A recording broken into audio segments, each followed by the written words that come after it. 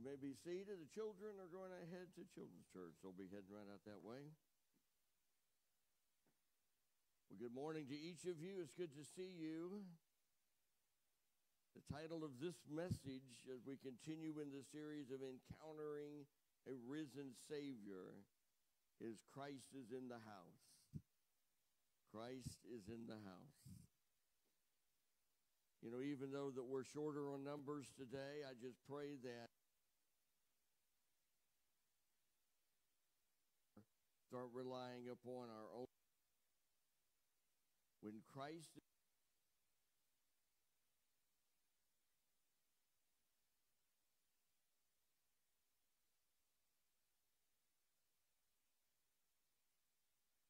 If you have your copy of God's Word, if you have the app, it's on the app. If you don't, it's in my notes under the website /notes. And John chapter 20, starting with verse 19. When it was evening on that first day of the week, the disciples were gathered together with the doors locked because they feared the Jews. Jesus came and stood among them and said to them, "Peace be with you." Having said this, he showed them his hands and his side. So the disciples rejoiced when they saw the Lord. Jesus said to them again, "Peace be with you. As the Father has sent me, I also send you." You know, there was something. Have you ever had a great event that you invited a lot of people to, and then no one showed up at the event? Have you ever done that? I used to do that with my birthday parties when I was a kid. There was, my mom would invite all of these people over, and there were many times, remember I had 6 brothers and sisters, and even many of them didn't show up for my birthday party. But there are times when there was a great event that took place, a pivoting point in our whole relationship in this world, and it was the resurrection of the Lord Jesus Christ. And the Lord invited everyone there to this resurrection. He told the disciples at least 3 times of what was going to take place, and nobody was there. Nobody showed up. Nobody really cared, it seemed like. When Jesus rose, if he was expecting a crowd, in which he certainly wasn't, but yet if he was, he would find that no one was there except the 2 guards that were guarding him to make sure the disciples wouldn't take him away. And where were the disciples? They were in this house. They were in this house with locked doors, and they were there because they were so afraid of what might happen to them after they had seen what happened to Jesus. And so they locked the doors, and they were talking among each other, and there was no scripture of what the conversation was, but I promise you it had to have something to do with being so afraid and being so concerned. What do we do now? The one that we followed, the one that we gave our livelihood up for, the one that we gave our family up for, the one and now he is no longer here. He was crucified on the cross. So what do we do? And in the midst of all of that, Jesus just appeared before him. He didn't knock on the door. He didn't try to kick it open. He just appeared right in the house. And because that he appeared in this house, and Christ is in the house, it changed the whole attitude of whatever was going on. The attitude completely changed because Christ was now in the house. Are y'all with me? That Christ in our houses can make a tremendous difference. Christ here makes a tremendous difference. You know, my first message that I ever preached, I thought I was going to set the world on fire. There were going to be 50 people to 100 people saved, and it was just going to be just a great event. It was at First Baptist Church of Wickett. I shared with you the story before, how even Terry hid in the nursery because she was so afraid of what embarrassment that I may be during the service.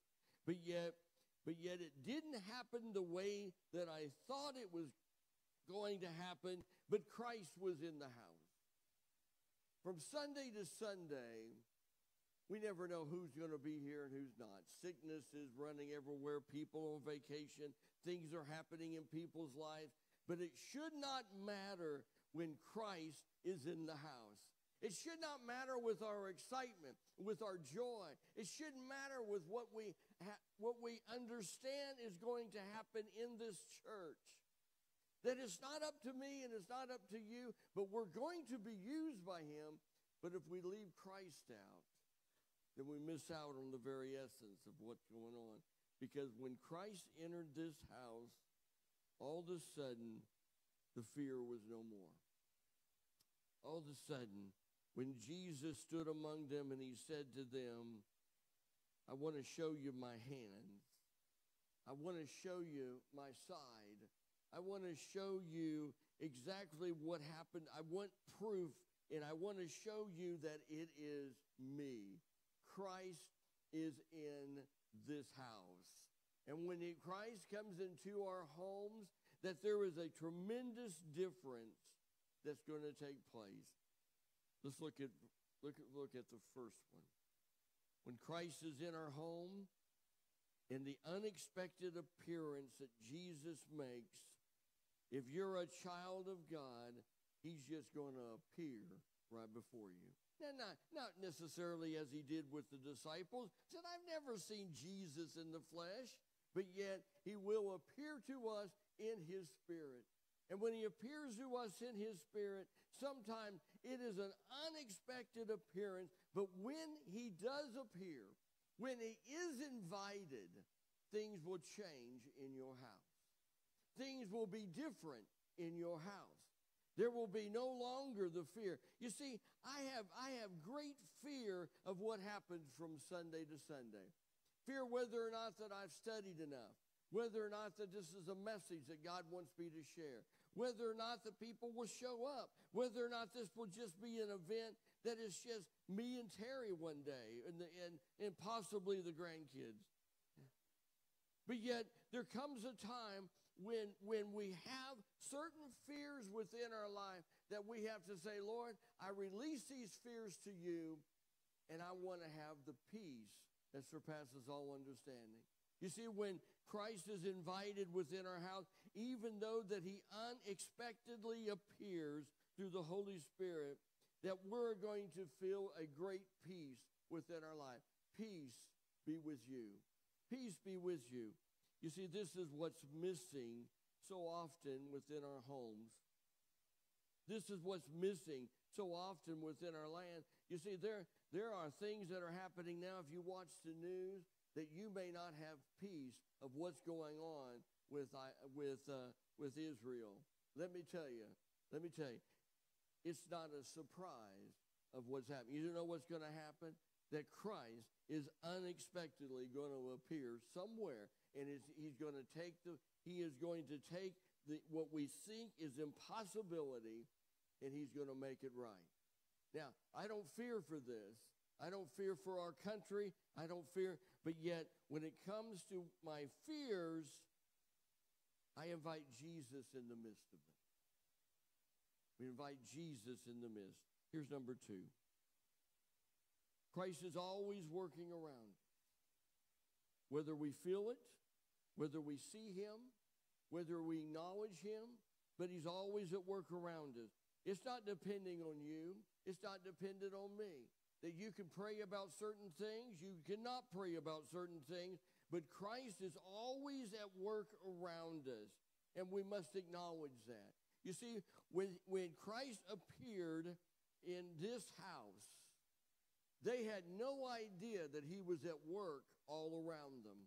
They had no idea of where he was and what happened. They didn't remember the things that he told them, but yet he was still at work. He was always at work. He was already talking to Mary and the other Mary. Remember Mary Magdalene of last week? He was already working there. He was already working around us because he was no longer in the tomb. He was no longer there. And yet the disciples locked themselves in the house. And because of that, they didn't see what he was doing. So often, we get so caught up in ourselves. We get so caught up in what's going on in our lives and what's not working out the way that we should see, that we forget that he's working all around us. He's working in other people's lives. He's really focusing in on so many things. I put in my notes for you that he's working through answered prayers. He's working through others. He's working through transformation. He's working through Scripture. He's working through the times of our trials. He's working all around us. And we got to remember that he never stops working, even if we lock ourselves in a house. Even if we lock ourselves in fear, even if we just don't give him the time of day, he's still working all around us. The eclipse that took place this last week, he's working all around us. That wasn't an accident. It wasn't a climate change. It wasn't because we drive too much that happened. It wasn't racial. It wasn't all the other things that you hear out there, the reason why we have the eclipse. You know why we had it? Because God said this is going to happen. And he's in charge of the moon, in charge of the sun, in charge of the solar system. He's the one that stood out upon nothing and created everything that we see. Are y'all with me? You can lock yourself in a house somewhere and try not to think about all of the things that God is doing. But he's still working all around us. He's still working within our lives. Here's number 3. That Christ transformed from fear to boldness. He transformed those disciples that were in fear for their lives. Didn't have any idea of what was going to take place, was afraid of the community and was afraid that they were going to die. But they began to understand what Christ wanted them to do when he appeared, because they ultimately died for Christ. They ultimately stood up with boldness and said, it doesn't matter. You can persecute us, that you can say that we're opposed to everything that you believe, but we are standing with Christ. All of that took place when Christ appeared. All of that took place from their fear that they had to where it was transformed into boldness. You remember Moses in Exodus chapter 3. That he initially feared speaking to Pharaoh, and then he had a great boldness.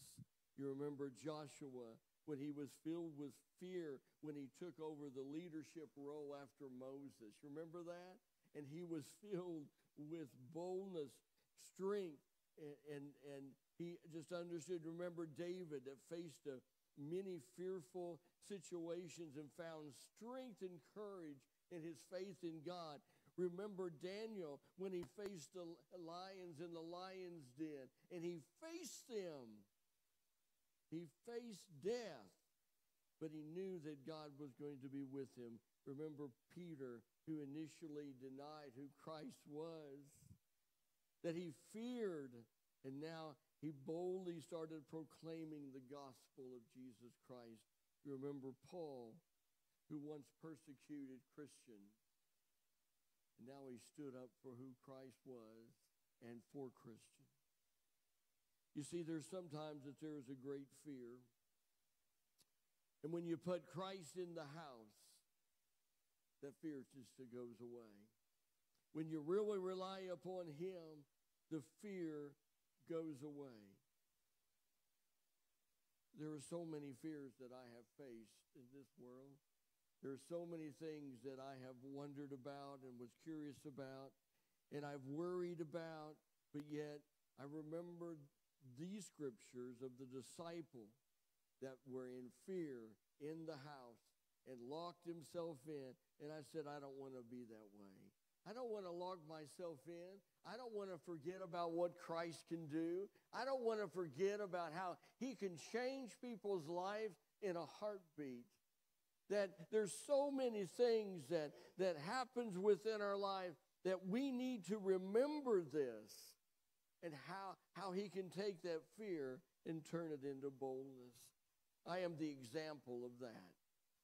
Fearful of standing before anyone.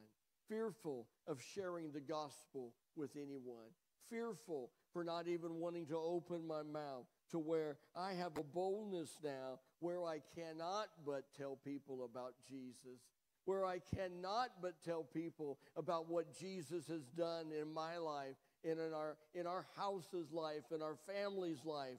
It's because Christ transformed us from the fear that I used to have to where it's the boldness now that I have. You see, that's where we need to be as a church. That's where we need to be as a body of Christ. That we need to have the boldness to reach out to those. We need not to have the fear, but have a boldness to say that I am going to stand boldly before him. I'm going to stand where I need to stand and tell everyone that I can about Jesus. They may not all respond the way I think they should respond. But remember that God's always working around us. You see, this church and the church in general, we have a mission that Christ died for. We have a mission that he gave his life for. And we need to respond to that with the boldness. Here's number 4. That Christ's power, how much power in his presence. When Jesus came into the house, that everything changed. When we acknowledge Christ's presence in our life, everything changes and looks and feels differently. Things just look differently. We see things differently. We view things differently. We hear things differently. When we put Christ in the midst of everything that we do, everything is different. Our Bible studies are different. Our worship is different. You see, some people just don't get worship. I just don't. You see, again, it's not about entertaining you. Are y'all with me on that? Now listen to me. It's not about entertaining. It's about worship. It's not about, if this was entertaining, I've told you before, if I charged you to come in here, many of you wouldn't come back, right? If I said that it would be $10 a head to come in, but there will be many others that are curious because that makes it entertainment. But it's not about entertainment, it's about worship. It's not about just opening up the Word of God and reading it. It's a Bible study. It's knowing more about my Heavenly Father. It's not just about fellowship. It's about sharing with each other and encouraging each other and lifting each other up and letting them know that we are here together as one and that we are encouraging each other. It's not about just serving others with Jesus, but yet it's about a service that we're serving with a great joy and we're serving with an attitude of greatness. Not about facing just challenges, but it's facing challenges to see how Jesus is going to see us through. It's not about getting through those challenges ourselves, but it's seeing how God is going to be able to work through those challenges that we face. And as we face those challenges, he's going to give us the answers that we never could have thought of. Let me tell you, when the Israelites were fleeing, and they were faced with what? On one side, they were faced with the Red Sea, And on the other side, they were faced with an army that was going to kill them. And there was no one there. There was no one there that prayed, Lord, I know you're going to part this Red Sea. I know what's going to happen. I know what's going to. They were there, and you know what? The first thing they did, they started blaming the pastor. Y'all with me? They blamed Moses. Moses, if you wouldn't have brought us out here in the wilderness, we could still be enslaved back home. But now because you brought us here, now we're going to die here. Now this is all your fault. So what are you going to do? And God says, Moses, raise your staff. I'll show you what I'm going to do. Are y'all with me? You see, we pray a particular prayer. If we have money problems, we pray for more money. Maybe it's not money that God wants to do and work through your life.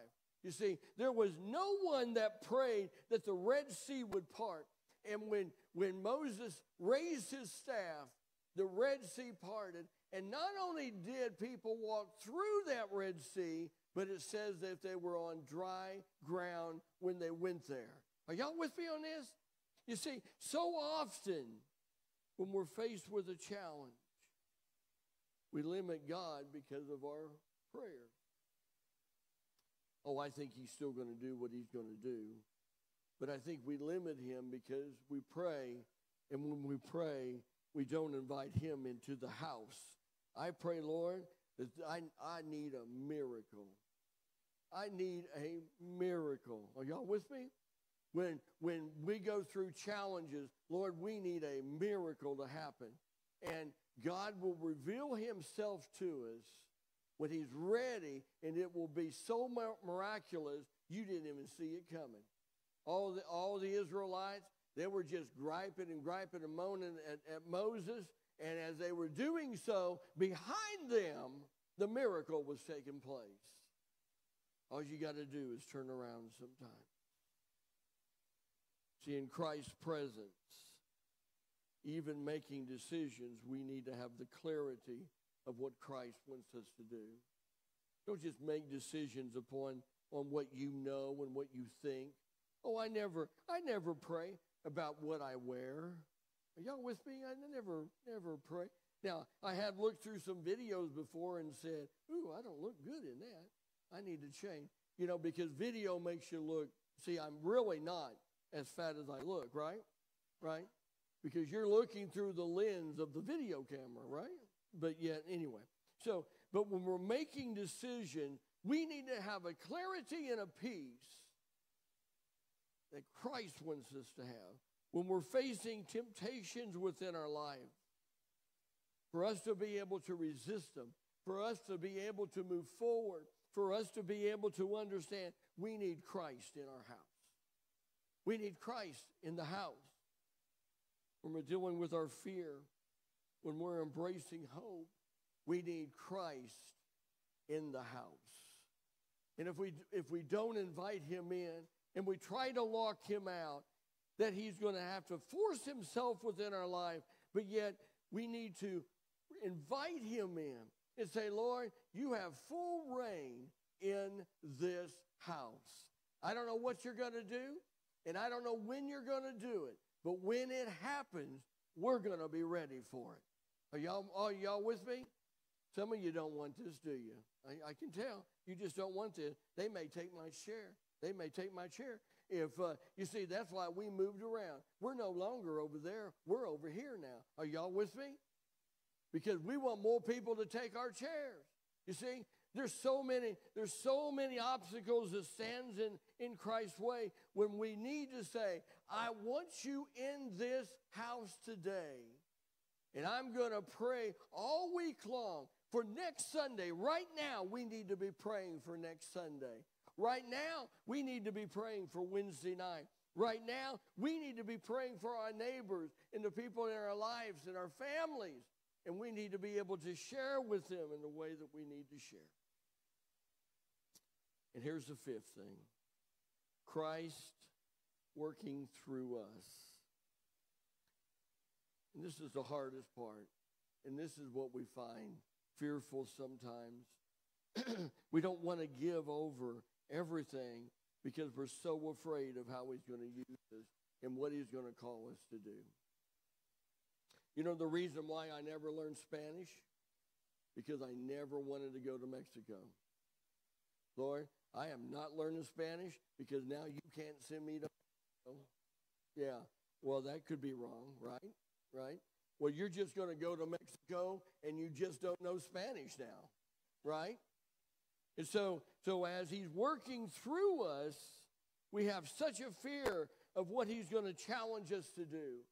He has such an idea of what he wants us to do in our lives, but yet we have such a fear of what might happen if we say, Lord, send me. Lord, here I am. Do something in my life. Work through me in such a way that I need to be worked through.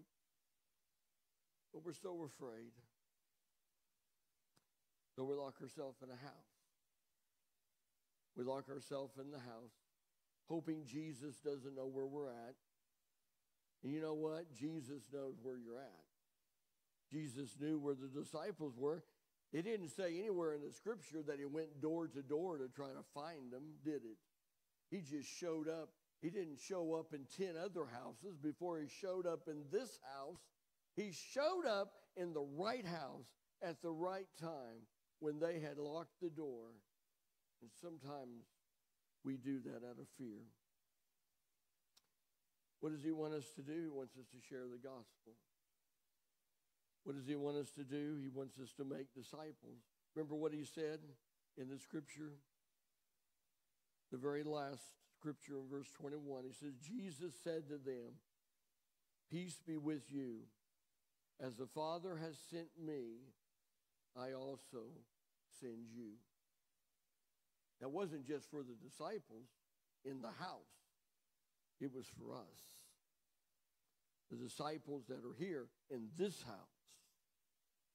What does he want us to do? He wants us to demonstrate God's love.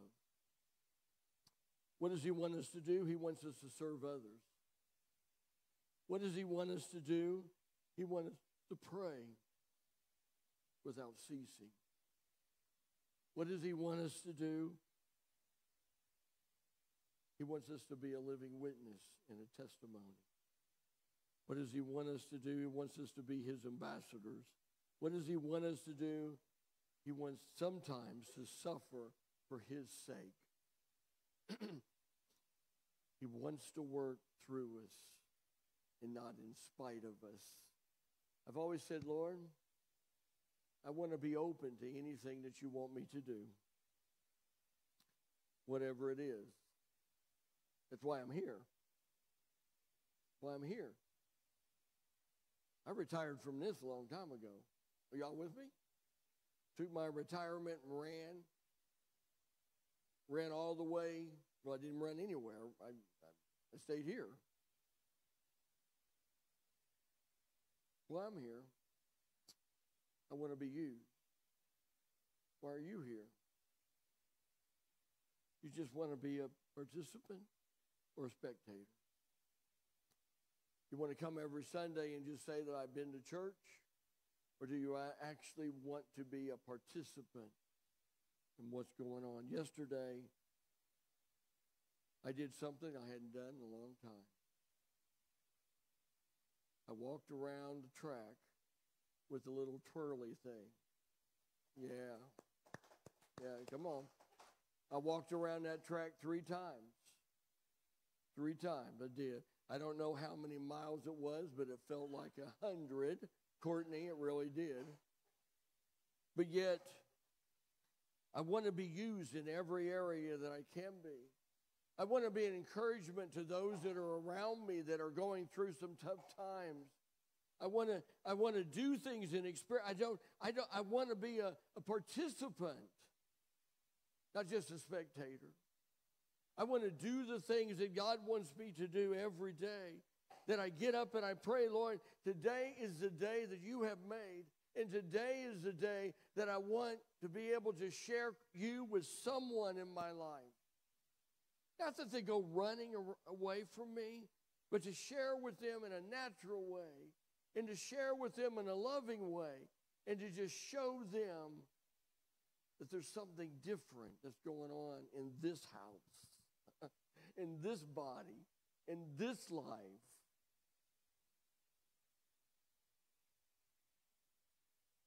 So where are you? You lock your doors, shut your windows, turn your alarms on, and says, I think we're safe. I don't think Christ can find me here. But let's look at someone else real quickly that thought that they could run from God. I don't understand this whole story, but there was a man named Jonah who God said, you need to go to a place called Nineveh to preach. You need to tell them about me. And he said, oh, Lord. He said, those people are mean in Nineveh. They're mean in Nineveh. So what did he do? Y'all remember this story? He got on a ship going the opposite way. And you know what ended up happening? He ended up in a well. And you know what? Not a well. Can I say that right? A big fish. Let's put it that way, yeah. So he ended up inside of a big fish. And guess what shore God spit him out on? The island of Nineveh. You see, I never wanted to be swallowed by a fish. I never want to be spit out by a fish. And I certainly never wanted to be cast out into the sea to where the big fish can swallow me. So I said, Lord, I just want to do it your way.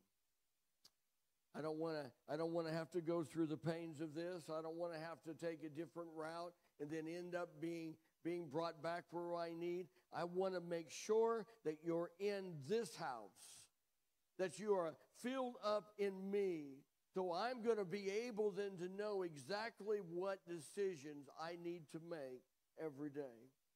I need to know what I need to do with my life. I need to know the focus of my day. I need to know every aspect that I'm going through. I need to know that. But we cannot know it if we lock our doors and we shut our windows and we try to get away as far away from we can from Christ. These disciples learned that when Christ shows up, things change. We need to learn this, not to fear Christ, but to embrace him. Not to be running away from him, but to say, Lord, I want you to do anything and everything possible through my life. I want to be open in every aspect that I can be. Because he wants to do something great in your life. He wants to do something great here. Right here. Right here at CBC. Some have given up. I had a gentleman from another church a couple of weeks ago ask if we wanted to sell. I heard you're struggling. How about if you sell your building and just... What do you think I said?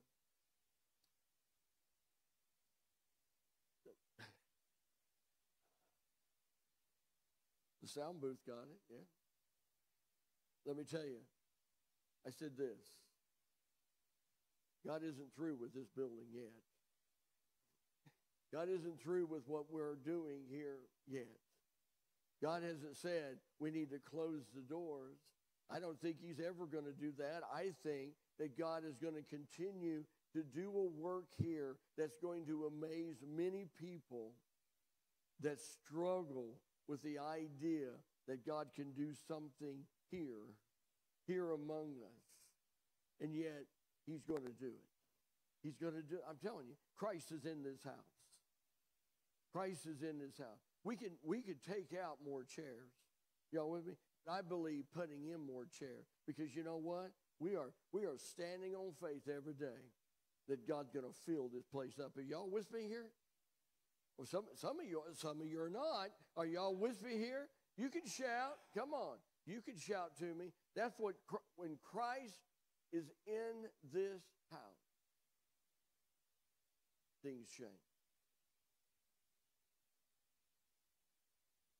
And the one thing that changes is our worship. One thing that changes is our prayer. One thing that changes is our hope. One thing that changes is a desire. Let me tell you, there are churches out there that are struggling greater than we are. Struggling greater than we ever thought we could ever struggle. And there are so many that have given up. Given up. Don't ever give up. Don't ever give up on you. You see, Jesus, I don't know about you, but Jesus didn't call me to close the church. Y'all with me? Never, never. When we left Crest Temple over in Dallas, our associate pastor became the senior pastor. And he didn't close that church, but it happened to be the third church that he left that was doing horrible when he left. And he began to doubt whether or not that he was called to be a pastor. He began to doubt whether or not that he was doing what God wanted him to do. And as he struggled with that, he began to understand that God was using and working through him as there were situations that were before him. And that church is more alive today than ever before. You see, he kept where he needed to be faithful when it first started as a mission church, kept being faithful every single Sunday. And because of that faithfulness, they now run close to 300 every Sunday because of that faithfulness. What if he would have closed the door? It wouldn't be what it is today. I don't know why I got on that subject. I just want you to know, don't give up. Don't give up. Pray for your church. Pray for each other. We've got a great church here. Are y'all with me? We got a great church. And those of you that are watching online, it's not for sale. Okay? It's not for sale. Because God wants for us to continue to do his work here. Text Dot can take her sign. We still have people coming. I don't even know. Sometimes some of our visitors come, and I said, how in the world do you know what time how do you know we're even a church since we have no sign anymore? You see, it's God drawing people into our church. So many visitors have come in. And they can take our sign. They can do many things, but just there's greater things to come. You know, we won't be able to have the 40-foot sign that we thought we were going to have at one time. Unless one of you are very generous to do that. But you know what? Christ is in the house. And he's going to be drawing more people here and drawing more people here. You see, it's not just about the area of involvement with the church and with people around us and more people moving in, that it is about the faithfulness of you, the faithfulness of what you know Christ is going to do here, and your excitement to be able to go out and share and say, Lord, you need to come to this worship service. You need to come, not for entertainment, because we can't compete with many churches that entertain. We can't compete with many churches who do things for other reasons besides lifting up Christ. But yet we can do exactly what he's called us to do. Say that Christ is in this house. We're going to lift him up. We're going to praise him. We're going to worship him. And I thank each and every one of you for being here each week, encouraging me. And I hope that I am there for you also. So today, I think it's just an invitation of saying, what do you want me to do, Lord? Think of yourself in the house with the disciples. Think about the fear that they felt. And then Christ entered, and immediately everything changed. There was a great peace about it. Do the same thing here within your life, with your life at your house, and with the struggles that you may be having also, but yet Christ wants to be in your house, in your life, that he wants to fill us with his Spirit. And would you allow him to do that today? Open the doors, open the window, and say, Lord, please come in. Please be a part of my life, that I want exactly what you want me to do. Let's all stand together as we pray. Father, we pray now that your glory will shine within our lives. We pray, Lord, as we open up our lives to you, and we say, Lord, we want you in this house, that we want to be a part of everything that you're doing here. We want you to just encapsulate us, Father, to where we understand everything about you, and you give us a peace and take away all the fear. We pray, Father, that this would be a time, that this would be the day. And Lord, that we look around us and we see so many people gone today. We pray, Father, that you will yet lay on our hearts of who we need to reach out to, who we just need to encourage, just to make sure that they're okay. Father, we thank you so much for your grace. We thank you for your love. And ultimately, we thank you for your peace. Lord, as we stand before you today,